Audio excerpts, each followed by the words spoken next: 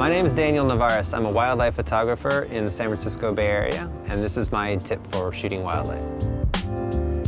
One thing that I hadn't considered when I initially started shooting wildlife was how much information is available online.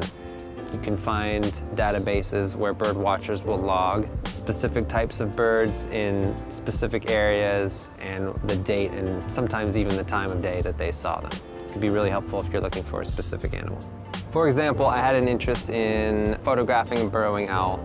I checked the online database and bird watchers had logged a burrowing owl being present at Cesar Chavez Park. So when I went to the park, I was able to find the owl on the first day that I was there.